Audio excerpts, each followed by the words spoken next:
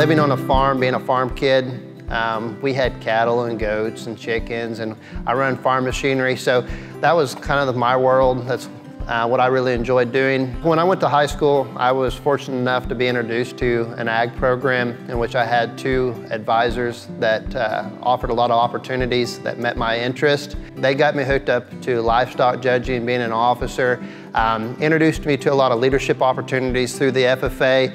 And so I really enjoyed it. When I got to college, I had an advisor, and it's time to decide what you want to do for the rest of your life. And I thought it was engineering. And so my advisor said, have you ever considered being an ag educator? And it's just like the light bulb went on. What a better job to be able to interact with kids and help them prepare for college and career options. There's quite a few kids in this program that've got different backgrounds. They're not all what I would consider farm kids. And so what I try to do is provide a diverse program, provide them a lot of different opportunities, because there's a lot of different things kids can do within this organization. With the school supporting the program, we're looking at getting a school farm in which we'll probably have a poultry facility where they can incubate eggs and raise chickens and sell the eggs. We'll have a raised vegetable bed. We'll have an orchard where we'll have fruit trees. We're going to have the greenhouse where we can do hanging baskets. I like to provide as many hands-on opportunities as possible. We're sitting in the shop right now. We've got arc welders. We've got a computerized plasma cam. We've got a small engine station. They got an electricity station. These are all things that can help kids. Not every kid's planning on going to college, but they can learn a skill. They can learn knowledge that possibly can get them a job later on in life.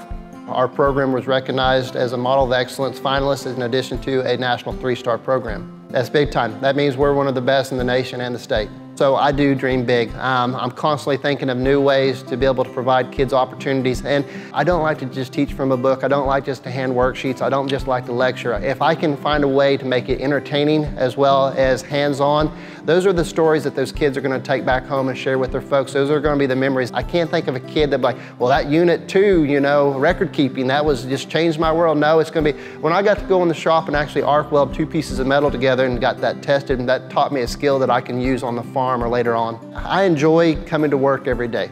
It's more than just a career. It's kind of a hobby. I enjoy watching these kids learn. I enjoy seeing the success that they have. One of the highlights of my life is them reaching back out to me and said, hey, because of the things that I did in your program, I'm loving life.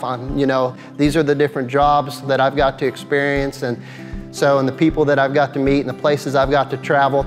This school is made up of a lot of really highly qualified educators. So to be recognized as the District Teacher of the Year meant a lot to me, It was a real humbling, and it was real exciting, and it was a really happy day for me. Thank you in general to everyone that believes in my MFFA and this Ag Ed department.